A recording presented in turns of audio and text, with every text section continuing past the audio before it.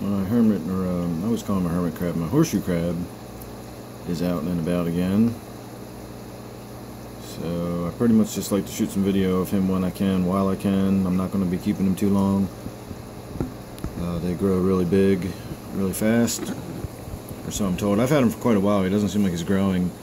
And I honestly, to tell you the truth, I don't know how they grow. I don't know if they slough their shell like an actual crab. They're not crabs. They're actually more closely related to spiders than crabs. But spiders also slough their exoskeleton when they grow. So I don't know how this guy does it.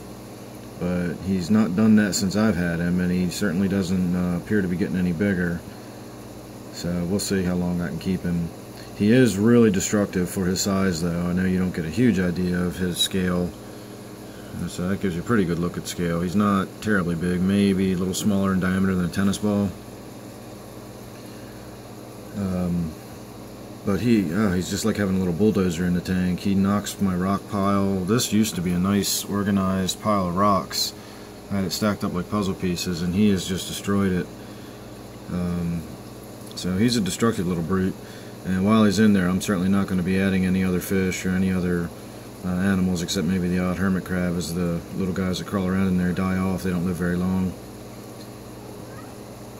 My cat Squeaker says hello.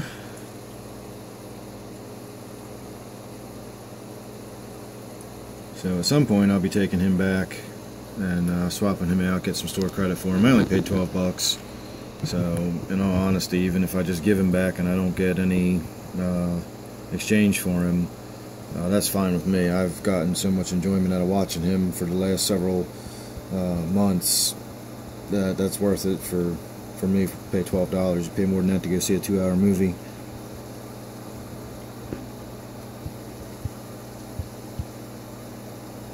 Really, really neat animal.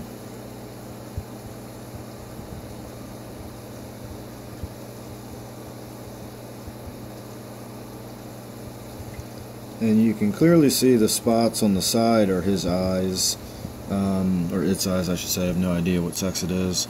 But those 3 dots on that ridge down the middle are also eyes. I don't know how sophisticated they are. They may not be much more than just sort of sensors for light and dark.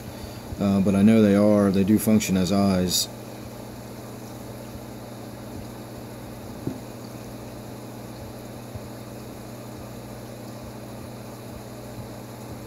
And they're just scavengers. They don't prey on fish or anything like that. There's no concern about them eating any of the inhabitants of my tank.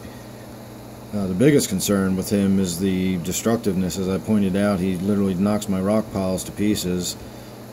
Somebody else pointed out to me that was watching one of the videos of him, they just play havoc with your gravel bed or your sand bed. They just disrupt it and destroy it by digging and burrowing, and it just completely disrupts your biological cultures, and that makes it difficult to keep a tank stable. So this is just my first experimental saltwater tank. I really honestly don't think I'm going to be too terribly into the saltwater stuff. I think I'm going to kind of let this tank ride for a while, and we'll just sort of see what happens to it. The planted freshwater tank, Opne-Top tanks in particular, is where my heart lies. So I think that's where I'm going to be focusing my energies and not really focusing too much on the marine tank here. In the meantime, however, I've got this really, really amazingly interesting animal. So I'm going to enjoy him as much as I can. I hope you do too. It's not every day you get to see a close-up look at one of these guys.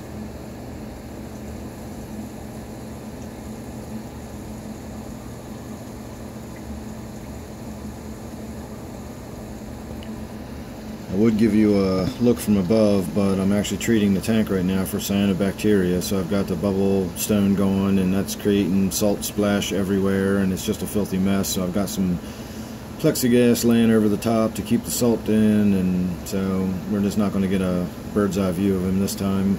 In a day or so, once I get this tank straightened out, it'll be a little different.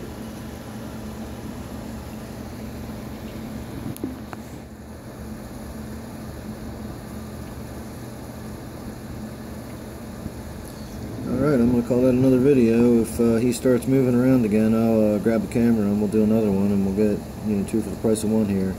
So I hope you enjoyed. Maybe you learned something. Feel free to comment, ask me any questions you want. If I can answer them, I will. So thanks a lot for watching.